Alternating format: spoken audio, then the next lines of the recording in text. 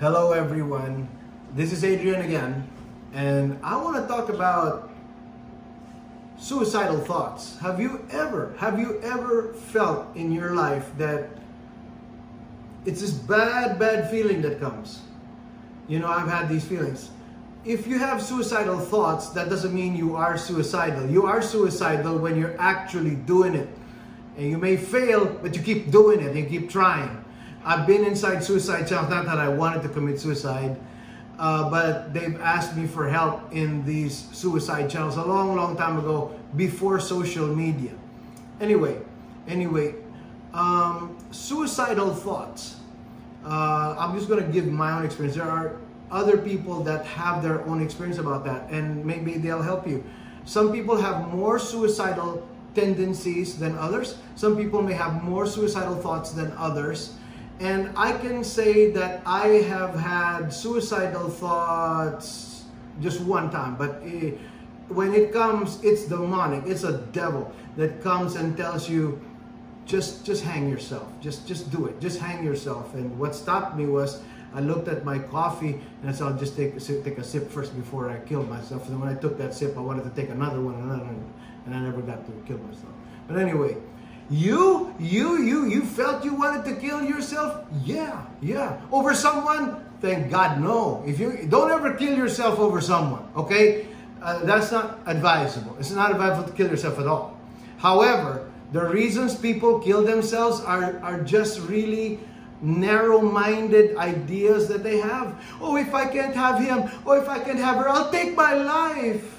My life is nothing without you, and all that kind of stuff. Listen, there are 7 billion people in the world, and when you take your life, you don't know how many thousands are out there that will accept you, okay?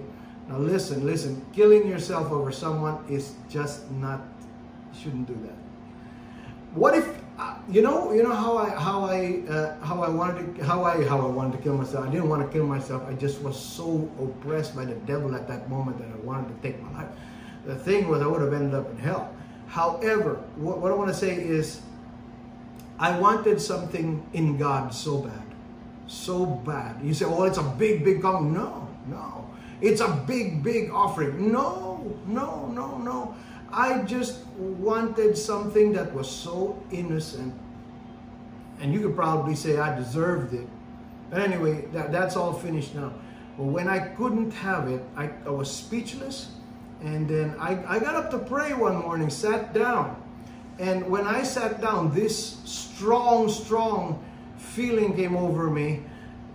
There's a wire in the back. Tie it around your neck and let go. It was so strong, so strong that my spirit was not agreeing with it, but it was so strong. It was a demonic thought. I caught that particular thought that the enemy, that can the devil give you thoughts? You better believe he can give you thoughts, just like the Holy Spirit can.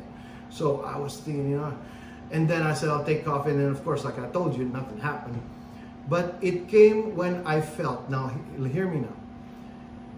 Suicidal thoughts come when you feel you cannot change anything about that. You just cannot change the circumstances. In all of your power and knowledge and everyone you knew could help you, nothing can change the fact. You know what you do? Like what I said the last time. Calm down. Trust God. He knows more, Don't lean on your own understanding. Just keep walking. Keep obeying. Keep following God. You mean that can happen to you as a Christian, as a preacher? Oh yeah. There are many preachers that commit suicide. Many. Many more quit. All right? I have them quit. Quitting is not an option. Don't ever quit. I don't care how many times you fail. You're going to eventually find out where you succeed. Amen. There are many stories of how many people failed, and then later on they just succeeded. So what you want to do is get off that that thought. Bring in God's thoughts. He has a plan. It's a successful plan. It's a great plan.